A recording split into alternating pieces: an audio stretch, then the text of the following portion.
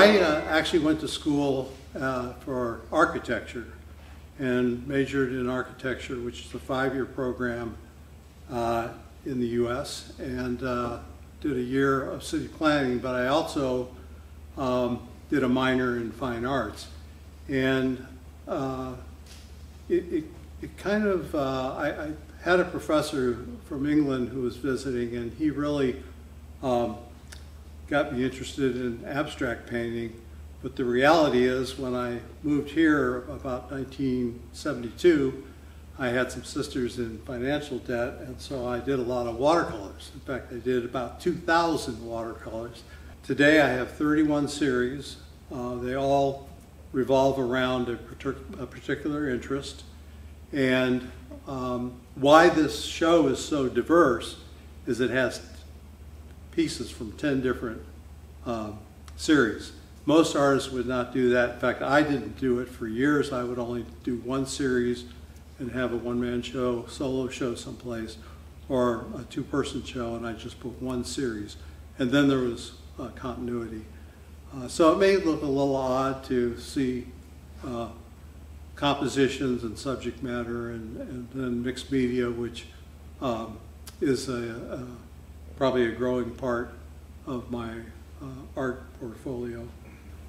I was very lucky to have an uncle who was well known in Los Angeles, and he took me around when I was about 12 years old to see some of the painters of the day. One was Diebenkorn, who became very, very well known nationally. And I went to New York during college to make a film in New York, because I won a competition to shoot a film. And the New York University there provided a student who was also in film to help me. The film was shot there. It was about a 10-minute film. And at the end, we had a couple hours, and he said, "Hey, you're interested in art. You want to go over to Leo Castelli's gallery over on 77th Street?" I said, "Leo Castelli?" The premier at that time, New York Gallery. And so we went over there, and Robert Rauschenberg and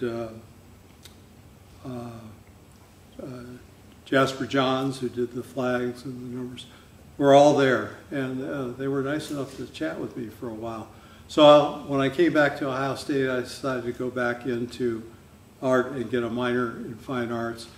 And the fusion of fine arts and city plan fused with my architectural career, and I found a lot of sort of symbiosis between the two disciplines. So, you know, somebody says, well, why couldn't you have just brought one series or two series to this show? I thought about that, but I didn't have enough of any one series, and I wanted to have at least 40 pieces. I've created and sold out of 5,000 pieces 94% of my work.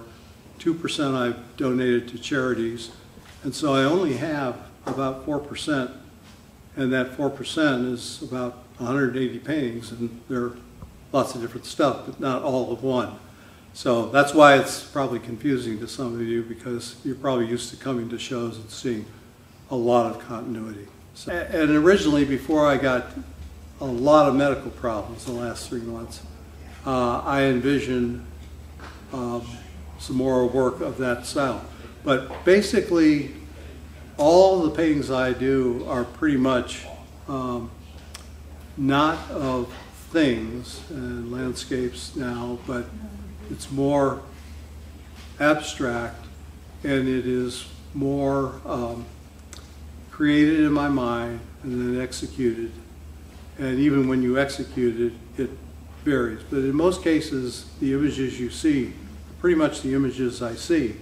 And it's a process where it's a relief to unload it than have it sitting in your mind and you can't go to sleep. So you get up and paint it and say, okay, now I can go to bed because it's not, it's not bugging me.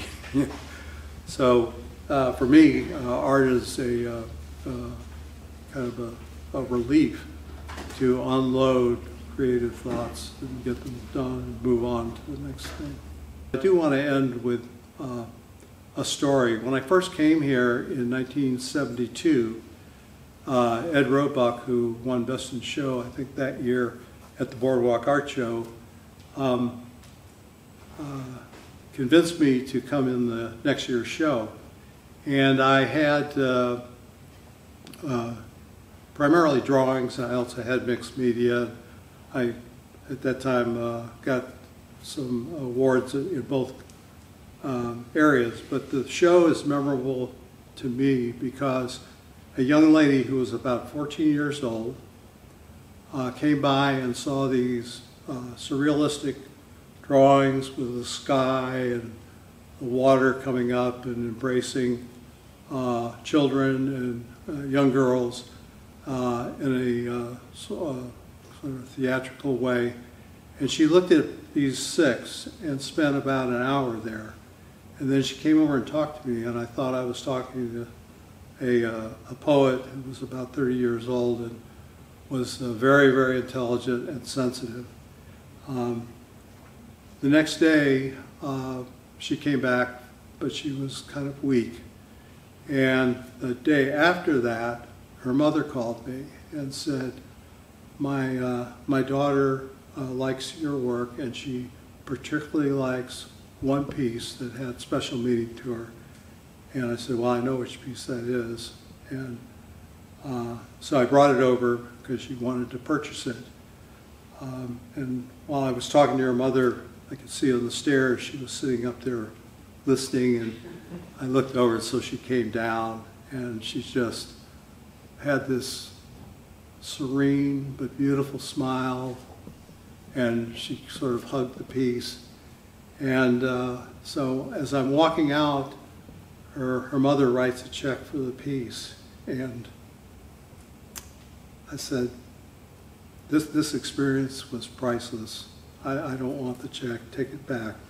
I will remember this as the best sale I ever had. I tried to tell this story about a couple of years ago, and I couldn't get through it. Every year at this time, I think about it. That was 50 years ago, and it is a memory that I will cherish till I die. Anyway, end of talk. But you can ask me any questions.